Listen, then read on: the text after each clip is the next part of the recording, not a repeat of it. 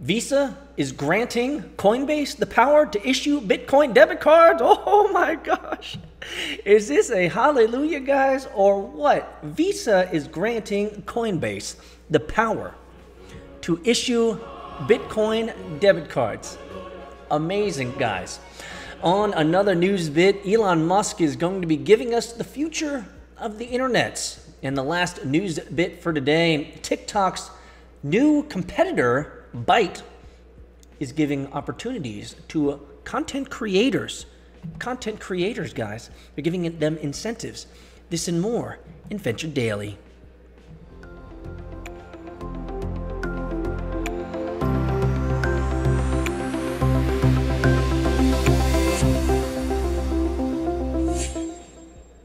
I figured we might as well jump right into it, guys. Welcome, everybody. Welcome to the show. It is Venture Daily, after all.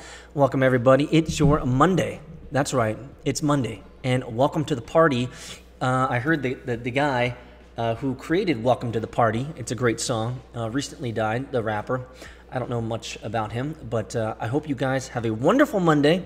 All you founders, the tech curious, the entrepreneur curious out there.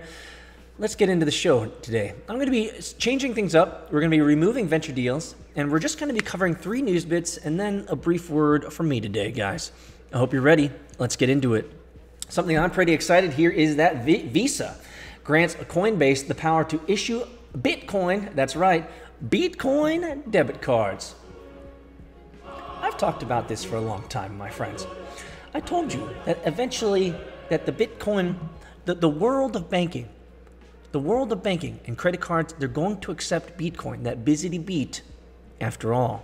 You know what's going to happen. Credit card giant Visa has granted its principal membership to a cryptocurrency company for the first time. Officially awarded to cryptocurrency exchange Coinbase in December, but not revealed to the public until today, the membership cuts out a crucial and expensive middleman from the process of issuing a debit card that lets users spend their own Bizity Bitcoin, Ether, or XRP anywhere Visa is accepted. For all you XRP, the army out there, hey, as long as you hodl and you stay strong, you know what? Companies are going to come around. Perhaps even more importantly, though, the principal membership makes Coinbase the first cryptocurrency company with the power to issue debit cards for others, including other cryptocurrency companies and more traditional firms alike. Visa confirmed it granted Coinbase the principal membership, clarifying that the company itself won't actually accept cryptocurrency when the project goes live later this year. Now, what this could mean is that Coinbase can now issue debit cards, Bitcoin debit cards, to other cryptocurrency companies. And there's a lot of cryptocurrency companies out there that are trying to do this. So the question is this going to remove competition from other coins, other cryptocurrency projects that are focused on debit cards and Bitcoin?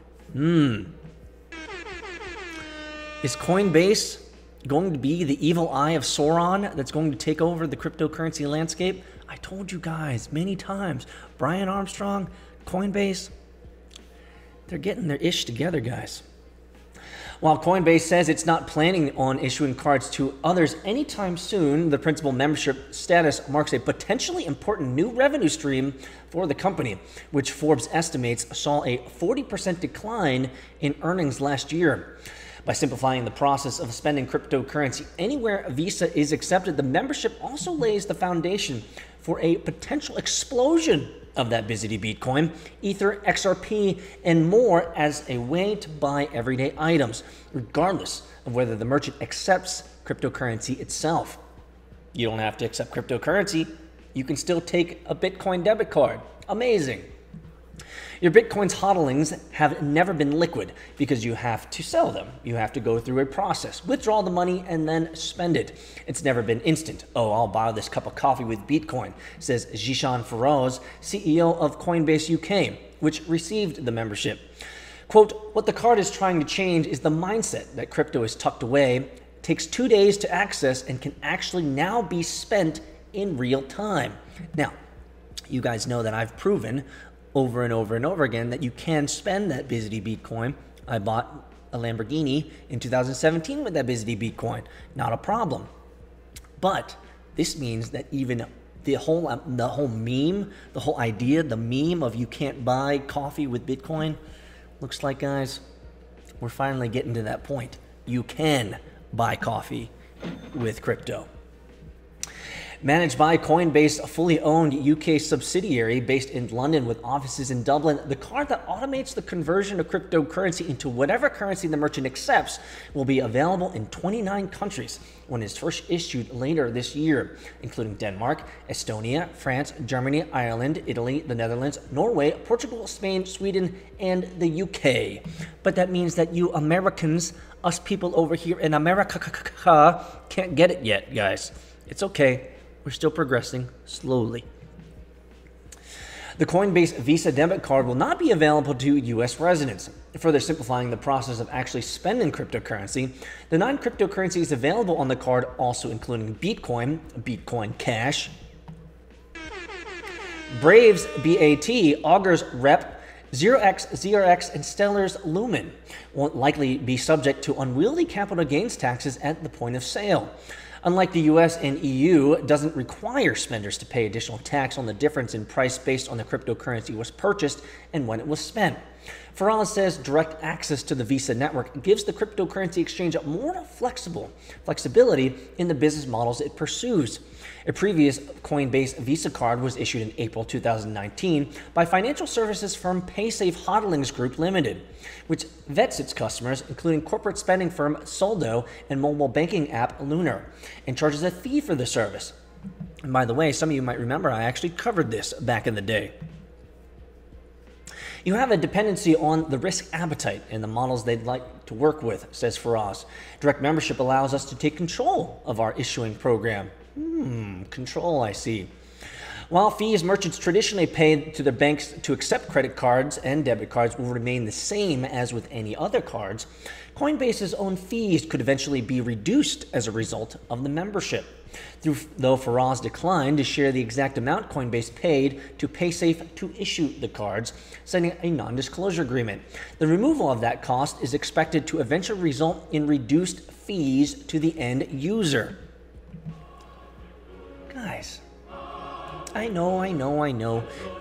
The larger our organization gets, even if it's a cryptocurrency organization, we tend to take pause because we don't, there's this whole idea of we don't want too much centralization. But at the end of the day, you know what? These companies are growing. They're booming, and they're giving us options as consumers. This is powerful. I'm like super excited. This is going to make Bitcoin and cryptocurrency and all those other coins that's in there, 0x, Stellar Lumens, right? Augur, XRP, Ether. What happened to Litecoin though? Charlie Lee, what's going on? John Kim, what's going on, man? What's going on? Currently, Coinbase charges 2.49% fee on domestic transactions regardless of the value, in addition to other potential charges. If those fees are reduced as a result of membership, existing card owners would need reapply for a new card issued directly by Coinbase in order to benefit. If you already got one of those cards, it's time to reapply. Get a new one, guys. A direct membership gives us more cost efficiency, says Faraz. And ultimately, as we scale the program, the goal is to pass those cost efficiencies to our customers. Faraz says that the UK is Coinbase's largest and most active debit card market based on usage patterns from the earlier card, followed by Italy, Spain, and France, with almost half of the card owners being active users, making purchases ranging from many thousands of euros for large ticket items to a few pounds for a coffee, he says, adding, quote, "We're seeing quite an even spread." Historically, revenue for cryptocurrency exchanges like Coinbase have been directly tied to the price of cryptocurrency, with fees charged in fiat currency increasing when the price is high and decreasing when it drops. For example, Coinbase itself saw revenue decline an estimated 40% last year from a reported $1.3 billion in 2018. When revenue included Bitcoin's monumental price increase the previous year to what Forbes believes will be an $800 million this year. Frost acknowledged that the fees charged to companies outside the cryptocurrency space could eventually become a new source of revenue, less dependent on cryptocurrency price fluctuations, adding, however, that isn't currently part of the plan. Our primary focus is to build our own service, he says.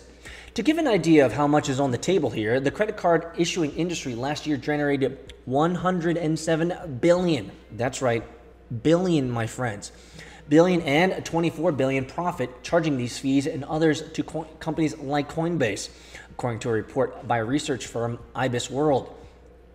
In addition to PaySafe's past work with Coinbase, the Metropolitan Commercial Bank currently issues a Visa card for Bitcoin firms BitPay and Crypto.com, while European e-money firm Deposit Limited issues cryptocurrency lender Nexo's MasterCard.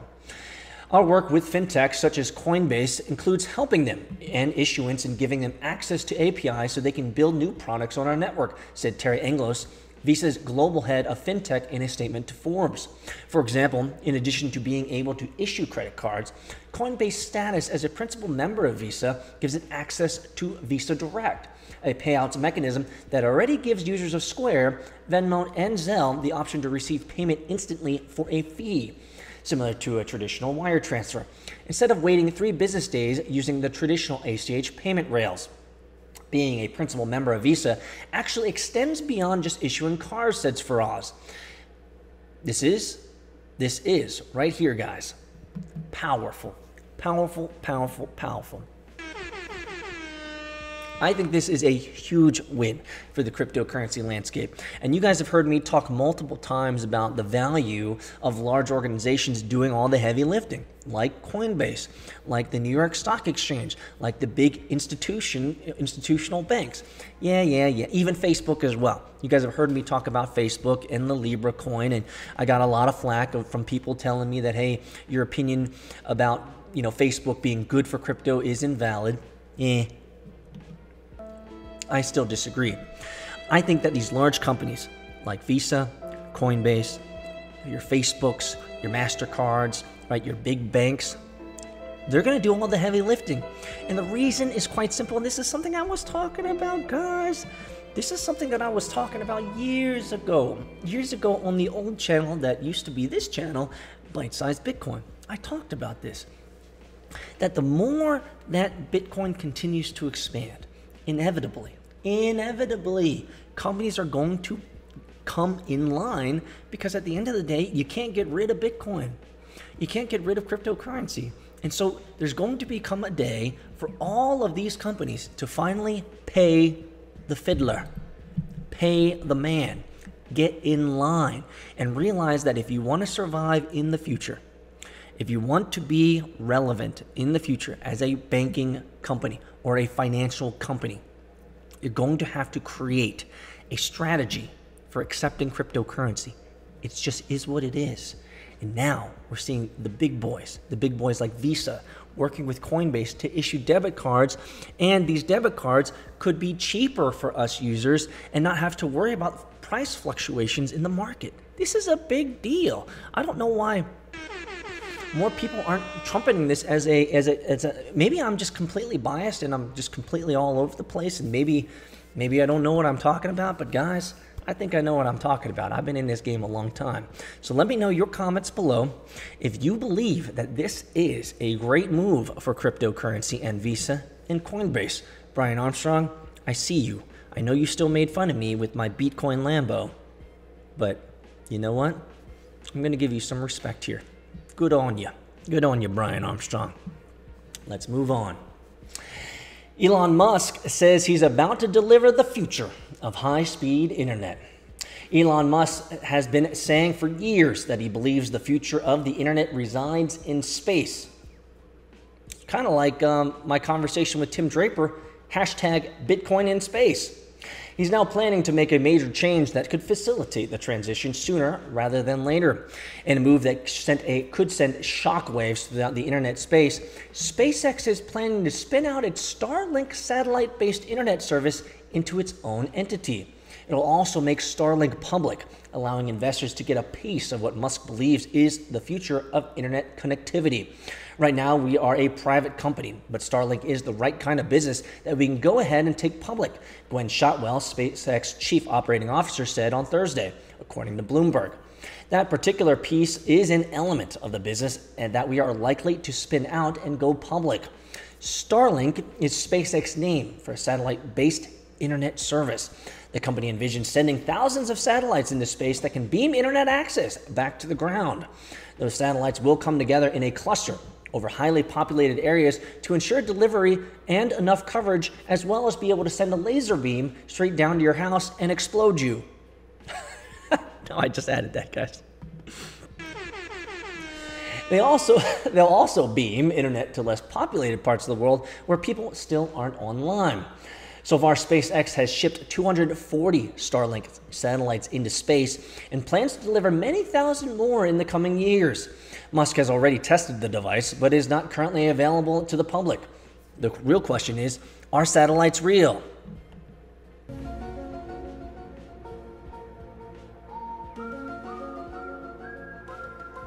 To all you conspiracy buffs out there, are satellites real? Nope. I don't know.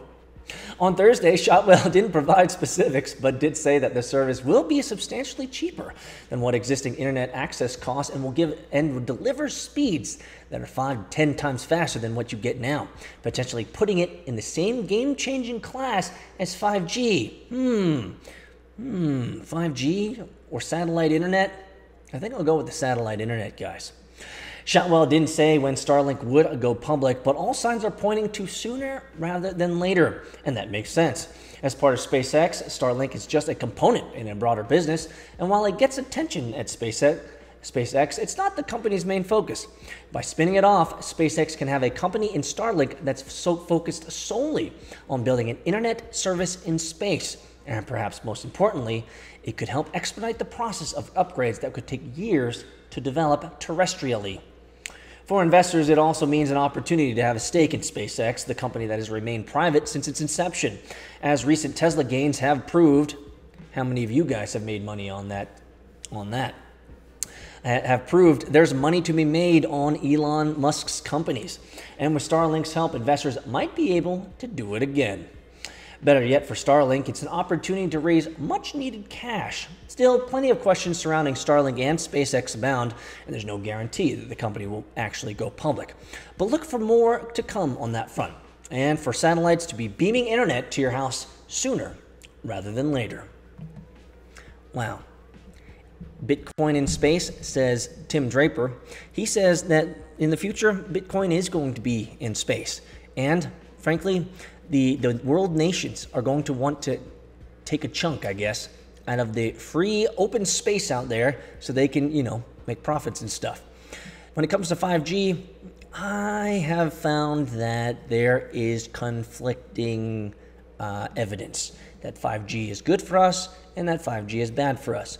But I will generally say that whenever the government pushes something pretty heavily, it's generally going to be bad for us. So the question you have to ask yourself, is the government pushing 5G pretty heavily? If they are, then maybe it's bad for us. And therefore, I would default, considering the context of this article, I would probably default to getting internet from Elon. What say you? Let us know in the comments below.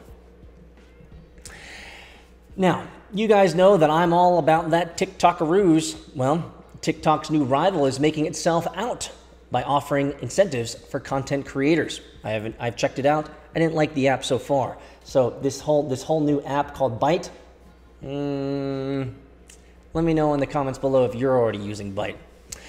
So Byte already stood out from a crowd of TikTok competitors by vowing that a majority of its revenue it generates will go to content creators, a lure that its bigger rival has yet to offer. Byte, created by Vine co-founder Dom Hoffman, has announced a program to reward content creators based on viewer figures. During an unspecified pilot period, 100% of ad revenue will go to creators, while the long-term plan is to have a majority of the revenue going to creators. It said in a statement on its website. This model will distinguish the app from TikTok, the global short video hit owned by Beijing-based ByteDance, and will likely drive higher content quality. After several years, TikTok still doesn't offer any official way for its users to monetize their posted videos, said Katie Williams, inside strategist and analytics firm Sensor Tower. Creators can earn revenue by being on TikTok, but that comes from branded or sponsored content, deals that users must negotiate themselves without TikTok's assistance, or to a lesser extent, through tipping on live streams. Receiving direct compensation based on viewing figures seems like a lot more inviting and doable, she said. TikTok did not immediately respond to a request for comment on its compensation strategy.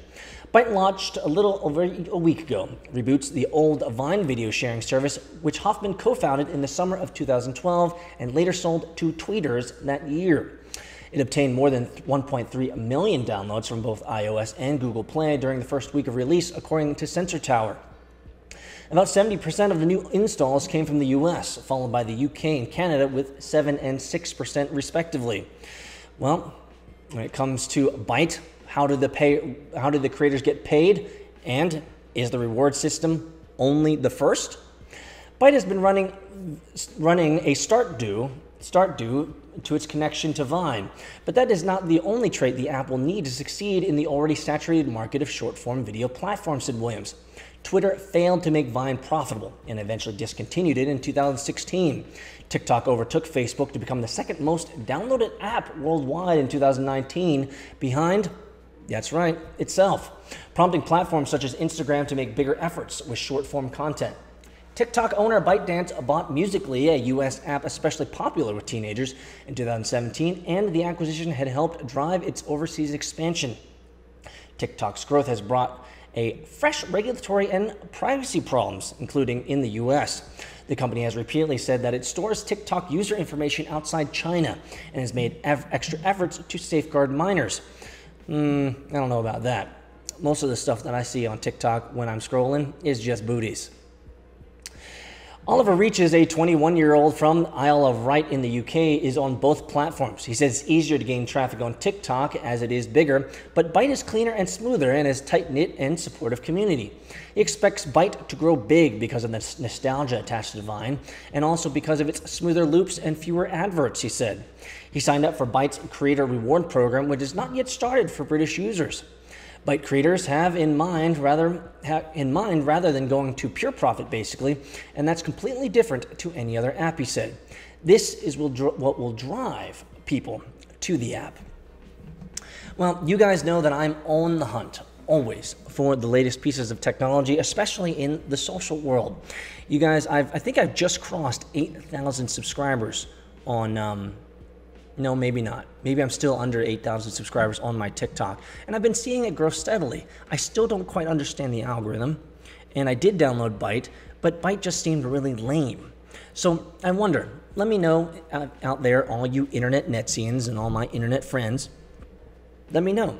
What are your thoughts on Byte versus TikTok? To be quite frank, I will say that probably I won't receive a whole lot from any of you guys. And the reason is because most of you guys don't last this long in the video, number one. And number two, many of you guys don't use social that much. Or maybe I'm wrong. But let me know.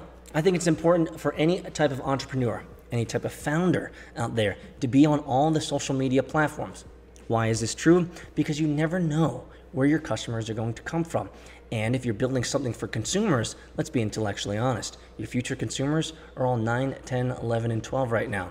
You probably want to make sure that you're on their radar.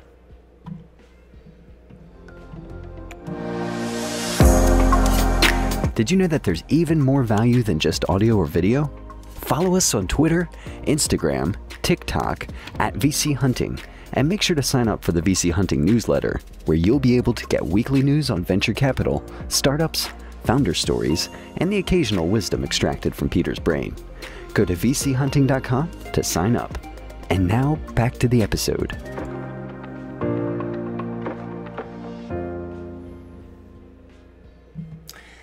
And now for a special word from me. Guys, I love being a part of your day. I love doing this, and I know that everything that I'm doing here, and I want this to be an encouragement for you guys today, especially if you're a founder out there, or you're the entrepreneur curious, or you're an individual trying to grow themselves in some way. One of the things that I've been meditating on a lot this year is the whole idea of a decade.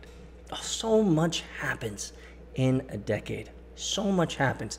Did you guys remember my review of my decade in review back in early January? If you haven't seen that, make sure that you check it out. It's amazing what I've been able to accomplish in the last 10 years, and it gives me a fresh perspective that, you know what, in the next 10 years, amazing things are going to happen as well. The thing that I've been meditating on a lot, however, is this idea, this tension that I struggle with. You see, I am always struggling, and maybe you guys could resonate with me out there, but I'm always struggling with the tension of doing enough and not doing enough. Let me explain. As a founder, as an individual, an entrepreneur, I don't have a boss. I don't have someone that I need to go into an office and sit at a desk and say, yes, ma'am, yes, sir, right?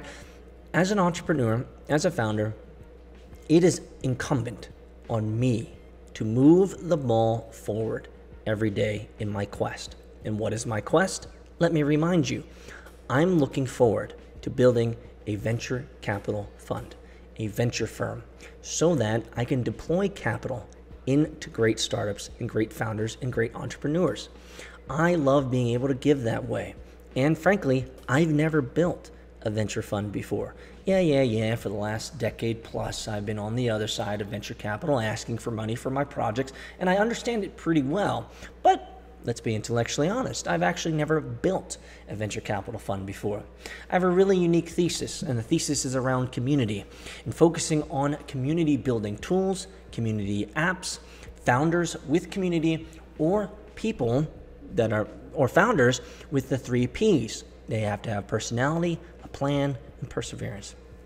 And so this is what I want to build in the future. Now I know that I'm not going to be able to build a venture capital fund overnight. It's just not going to happen. There's a due process to this. And frankly, I have to be in a beginner mindset and constantly learn about venture capital so I can make better informed decisions as I grow my business. And that's one of the reasons why I'm doing VC hunting. One of the best ways to learn is to interview those who have gone before you.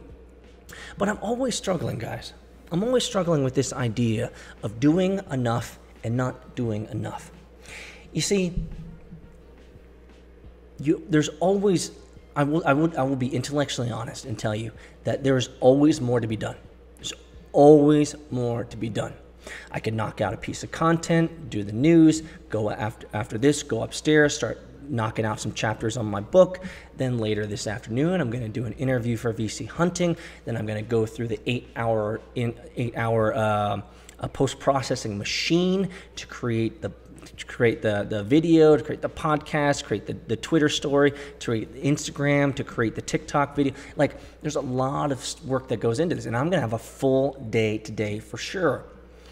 But I'm always wrestling with I'm not doing enough, because there are hours in a day which I have a little bit of downtime and I could be doing work, and the whole idea of, yes, so I always feel like there's a tension between not doing enough. And I want to remind you guys out there, and I want to remind myself mostly, that we have a decade to go. Yeah, man, I just have to remember that. I just have to remember that in the last 10 years, I've accomplished so much. I've achieved so much. And it was a day by day by day, intentionally moving towards my goal. I remember telling, I think it was the Two Beans in the Pod, two sexy beans in the pod on their podcast. I remember telling them, they asked me, what is success? And I told them, I said very clearly, success is really easy. Success is simple. It's the progressive realization of a worthy goal. It's a progressive realization of a noble goal. It's taking one step in front of the other and moving towards purpose, intention-filled purpose, or some goal. And so I have to remind myself, and I hope this is helpful to you guys out there, I have to remind myself that it's okay to not do everything every day. It's okay to just get in the 1%. Some days, the only thing that I can muster up is just doing this daily show. And the rest of the day, I'm just tanked with other stuff, just life, right? But I have to be okay with that. And I should be okay with that. Because as long as I'm moving towards a worthy goal that is totally doable, by the way, in the next 10 years, it will become realized. It will happen. And I promise you, and I hope this is encouraging for you guys today, I promise you that it will happen for you too. You have to just keep stepping. You have to keep moving. You have to keep going. Don't get depressed. Get down on yourself 1% every day. If you struggle with that tension like I do, leave a comment. Let me know. I'm here for you. I'm working. I'm going. I'm trying to create community, trying to learn about venture capital as fast as I can so I can build my own venture capital fund. And I'm so glad that some of you guys, not all of you, but I'm so glad that some of you guys are really rooting me on, cheering me on, and supporting me. It means all the world to me. Thanks so much, guys, for being here. Thanks for allowing me to be part of your day Monday, and I hope you have a great day. I'll see you guys next time.